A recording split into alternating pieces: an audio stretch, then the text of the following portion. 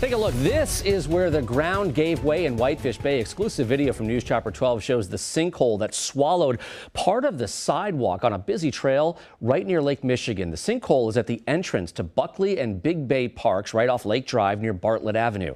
12 News' Kendall Keys is leading us off live at 10. And Kendall, there is a big fence there tonight.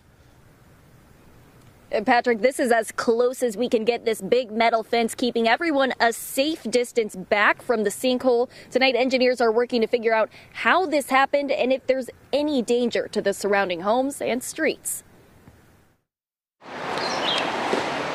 The trail near the entrance of Big Bay Park and Whitefish Bay, I use that sidewalk every day, is well traveled. I've been retired now and I come down here almost every day. That's where my husband and I walk every single day. But for how busy it is, nobody was walking on the sidewalk when it got swallowed up around 9 o'clock Sunday morning, I'm glad I wasn't standing there. exposing a sinkhole about 20 feet deep.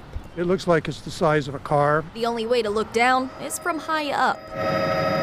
News Chopper 12 showing the colossal collapse. There it is. Village Public Works officials blame a 90-year-old storm sewer, a burst pipe underground causing everything above ground to give way. One of the major pipes that goes down 70 feet in the ground, it most likely collapsed, which created an erosion issue with that utility. Engineers worked on site all day Monday, Making sure that we can get this utility back up and operational, because it does take care of about 15 to 20% of our village with that stormwater. We need to make sure that that has positive flow as much as humanly possible, as quickly as possible.